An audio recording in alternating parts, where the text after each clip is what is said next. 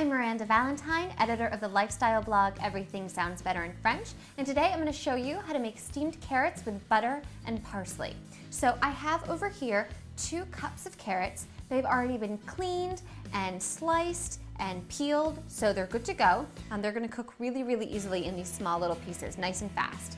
I also have 1 tablespoon of fresh, clean and chopped parsley, 1 tablespoon of unsalted butter, and then I also have a little bit of salted pepper that I'm going to do to taste.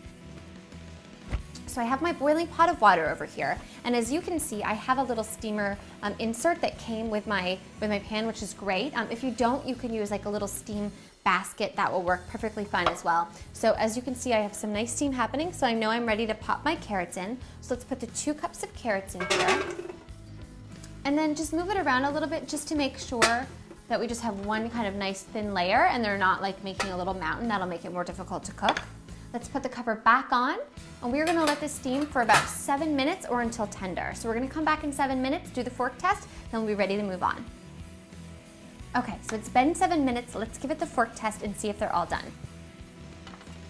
Okay, beautiful.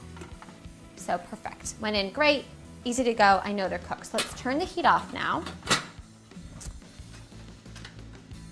This little guy in here. Okay, now this is gonna be hot, so make sure you use a kitchen towel or a pot holder or something. And let's just transfer this, give it a little shake, and transfer this over to this bowl because I am now going to combine, my butter in here as well. So let's add in the butter. And I've not melted this, that's fine. It's going to obviously melt on its own. So kind of let that start to melt and mix it around with the carrots. Let that sort of hang out. And then as this begins to melt, we will add in our parsley as well, and then a little bit of salt and pepper. So let's just get this butter melted and we'll move on to the next step. Okay, beautiful. Now let's add in our parsley. I'm not gonna add all of it in because I wanna save a little bit for the top for garnish. Let's just pop this in, give it a nice little toss. It's really just like bright, colorful, tasty, such a nice fresh flavor. Do a little bit of salt and pepper to taste. It's however much you like here. I'm just kind of doing a little pinch of each. And I'm using like a kosher coarse salt because I love the nice crunch of a coarse salt. So tossy, toss, toss, toss. Let's put this on a plate.